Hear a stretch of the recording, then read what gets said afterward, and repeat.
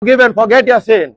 Come back, turn back. Come to Jesus is calling you by name. Once upon a time you went to church, but now you said, oh, I don't believe in God anymore. But there is a God who created the heaven and the earth. Christ have not created you. You have been created by God. You are made in the image and the likeness of God. My brother, my sister, that's where Jesus Christ loves you. And without Jesus... Do you think that you sharing through that does my religion and your religion any good at all? Religion don't take you to heaven. Or do you think that you're just bringing our religion into disrepute? Listen to me. Religion does not take you to heaven. Does religion tell you to take to heaven? Because there is a law. You can do this, you cannot do that. That's why we are not speaking of religion. Religion don't take you to heaven. Only Jesus can take you to heaven because He is the way, the life. Do you think that shouting through that to these people... Yeah, that's what Jesus Christ, how did He preach to for 4,000 people in the Bible? Not through a microphone. Because those days microphones was not there. That's right. But today microphone is there. We use the technology. He spoke to people that wanted to listen. Yeah. You're using that to shout at people who don't want to listen. They want to they listen or they not listen. Yeah, if you don't want to listen, that's up to you. The choice is about you. No. We have to speak to everyone. You couldn't then demand attention, could you? No. Listen to me. When technology is, I'm telling you, do you have a TV? No, just switch Do it you off. have a TV in your house? Do you have a TV in your house? No, you switch it off. Do you have a TV in your house? That's got nothing to do No. Why are you using the TV? In the time of Jesus, there was no TV. There was no technology. So why are you using? Why are you? No. I'm not mad. That's what you may think. No problem. God cannot be mocked. Whether mad or not, only God knows. No problem. Religion don't take you to heaven. Religion does not take you to heaven. Jesus takes you to heaven. Huh? You read the Bible. You read the Bible. If you're a no, you don't read. That's why you're telling religion. Where the Bible speaks of religion? Does it speak of religion? Show me. Yeah. What religion are you? You follow? Are you a Catholic? Church of England. Yeah. So where is the religion, Church of England? What did Jesus try to tell us to follow? Did He tell to follow a church? Or did He tell us to... No. Did He tell us to follow Him? Listen to nutters on a microphone. No. You need to know. You need to be delivered. Everybody around here thinks you're a nutter. No problem. It does not bother what people think about me. I don't care what people think about me. I'm not here to please people. Even Jesus, they rejected even Jesus. They rejected Jesus. But still he was, he was accepted by His Father. You may think I'm a nutter, you may be thinking I'm mad, or you may be psycho. No problem, does not matter. I'm not come to please you. Because you need Jesus, Church of England or whatever, Catholic faith or whatever, does not take you to heaven. It's only Jesus Christ. The relationship you share with Jesus takes you to heaven. And without Jesus Christ, you will be lost in this world. Without Jesus Christ, you will die in your sin. You need Jesus. Without Jesus Christ, you will die, my brother, because religion does not take you to heaven. No matter which church you go to, that will never take you to heaven, that will not qualify you to heaven, because it is the relationship between God and you. And that's why today is looking at you, my brother, my sister. And that's very much important, that without Jesus Christ, you will die in your sin. Without Jesus Christ, you will land up in hellfire. And God doesn't want you to go there. That's why He said, I am the way, the life and the truth.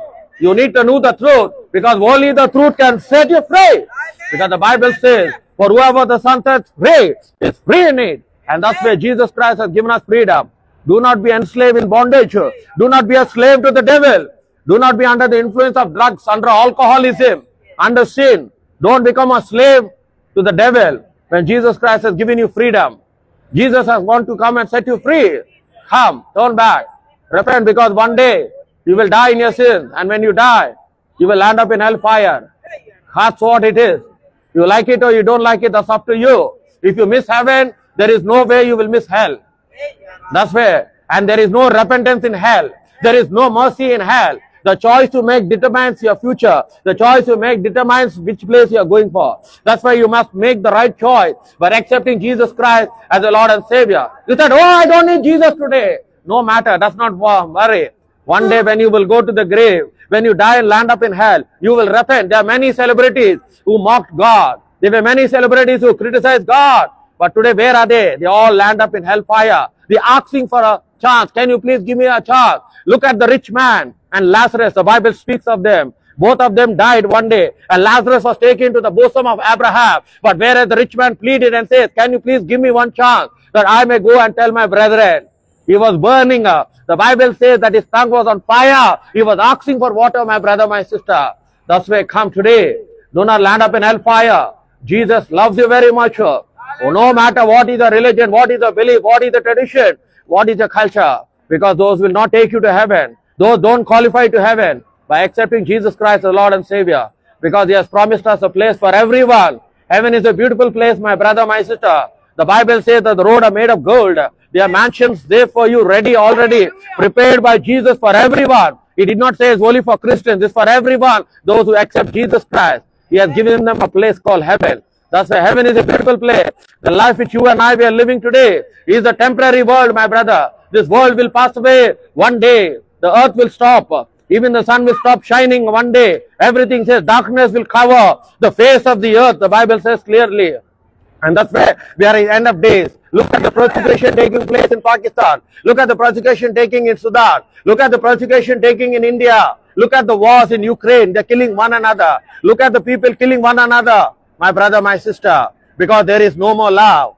But God is love. Thus He said, love one another as I have loved you. And that is the greatest commandment given by our Lord and our Savior Jesus Christ. Because we love you, we are concerned over your soul. We are concerned over your life. That without Jesus Christ, you will die in your sin. You will be lost in this world full of sin, darkness and iniquity. That's why before you die, accept Jesus Christ. He's giving you an open invitation. People are barking, come, today is calling you. We are running out of time. Time is not on our side. You yourself do not know how long you are going to live.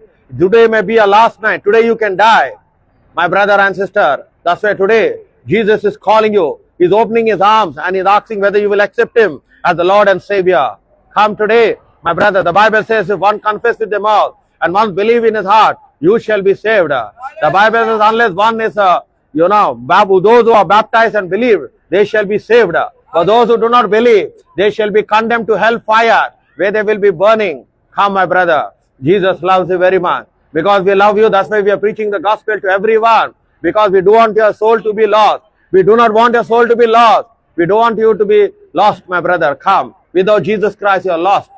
Without Jesus Christ, you are lost in this world. Come.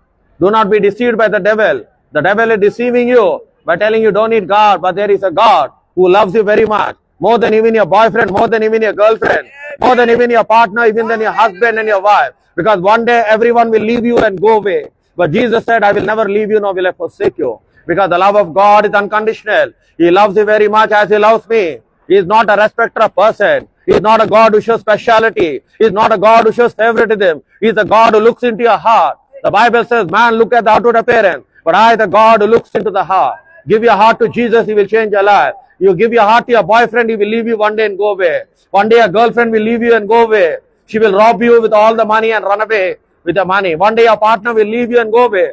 That's why there are many divorces in this country. Why? Because the love has become cold, my brother, my sister. But Jesus Christ said, I will never leave you nor will I forsake you. Turn back and come back to God. He loves you very much. God bless you. Amen.